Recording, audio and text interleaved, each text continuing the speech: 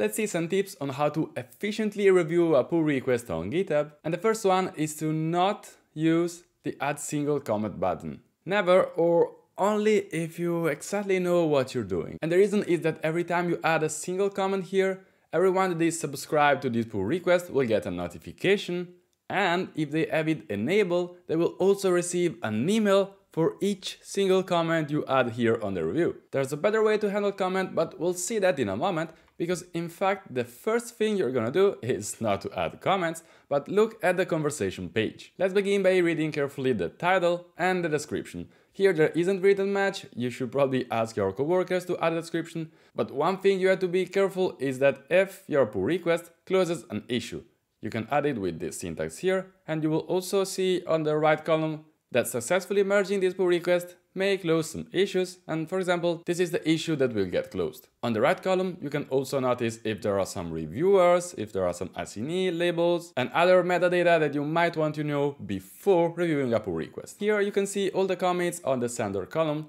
and you also have the comments tab if you want to have more details. Now, if there are some pipelines, you can see here from the checks column, and you can find that unit tests are now failing, but you can also get a quick overview here right above the add comments section. And in any case, if you want to know why this pipeline is failing, you can always click on details and you will get pretty much the same view you can see on the checks tab. After having a grasp of all the basic information the pull request holds, now we can go to the File Changes tab. From here, in case the pull request has many commits and you want to review only some, you can use this drop-down menu. It might not seem super useful right now, but if for example someone adds one more comment and you already reviewed the previous ones, you can have a view with only the changes from that specific commit. Here in the middle part you can see the diff with the old version and the new version, but from here you can change from the split view to the unified view.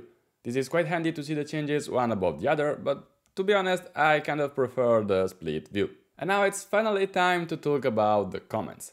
Here you can see this plus icon floating around when you move your mouse, and if you click it, this view will open. What you can do here. First of all, you can add a comment, for example, this should be multiple. You can obviously use Markdown to format your message and click preview to see how it will render. In this specific case, I'm actually suggesting how to change this specific line, and there's even a better version to do that. Instead of explaining it, you can use the add suggestion button, and here you can see this code block with suggestion instead of the language, for example TS.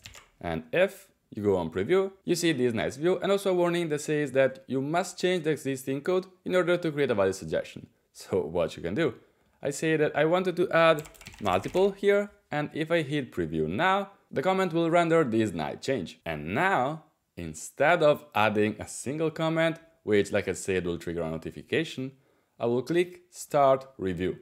What happens here is that this comment is set as pending.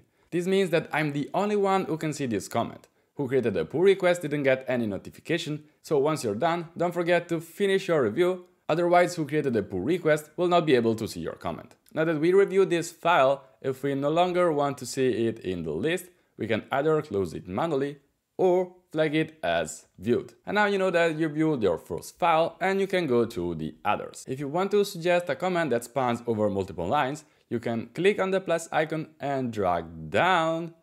And with that, your comment will be not on a single line, but on multiple lines. And now I don't even have the add single comment button, because I'm in the review mode and I can only add more pending comments. And now that I reviewed this file, I can again click on viewed and repeat the process until I go to the very end.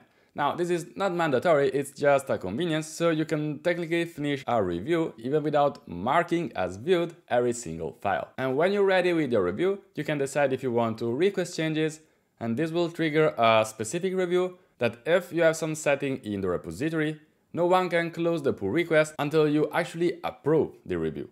So you can approve, which will add the green tick in the pull request, or you can just write a set of comments. In this case, I will request some changes and also add a custom message. And now I can finally hit submit review. And also here I can see that I've got a couple of pending comments. Now, this is how it looks like on our pull request page.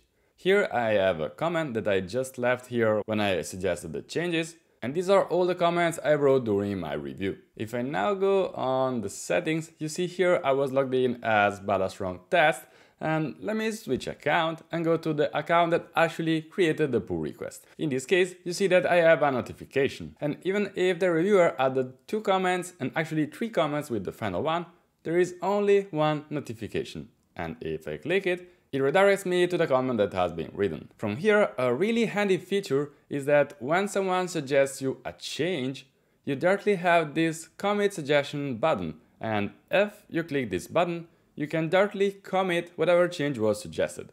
So in this case, I can click on commit changes, and now you see that the suggestion has been successfully applied. So if I scroll down, right under the review, you find that first, that this comment is now flagged as outdated, and right below, you can see that a comment has been added, and the author are actually who clicked on commit changes, and the other user who actually suggested the changes. Now from here I can reply to the comment, I can obviously add some reactions, and when I think I'm done with doing all the changes, I can click on resolve conversation. And again, this is like flagging as viewed your files during the code review. It is not mandatory, but it's handy if you want to have a clean history and you want to have a shorter scroll bar here, and it's easier to review the pull requests for your colleagues. But now if I change account again, and again I go on the user who actually did the code review, you can see in the notification page that there's a new notification about an assigned pull request, and if I click on it,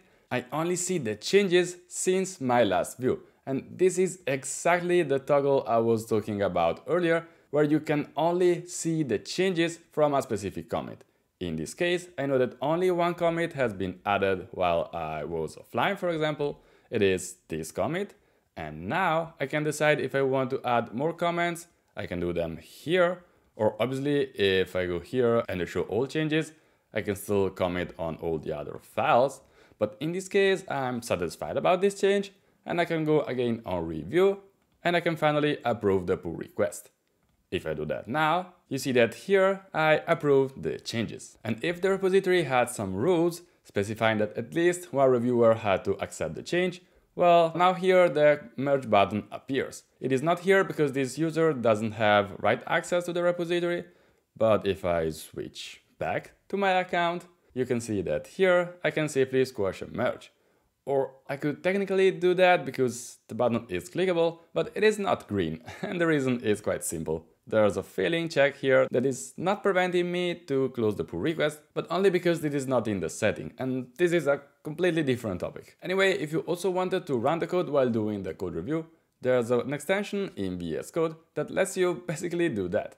From here you can easily switch branch and do code reviews, and you can also see that, for example, the comment I wrote from the GitHub page is also here on VS Code. The good news is that there's a video on my channel specifically talking about reviewing pull requests from within VS Code, and I highly recommend you having a look. In case you want to learn more about how to use GitHub efficiently, I suggest you to subscribe to my channel because there's a topic I talk about quite often. And with that said, thanks for watching this video and see you in the next one. Bye!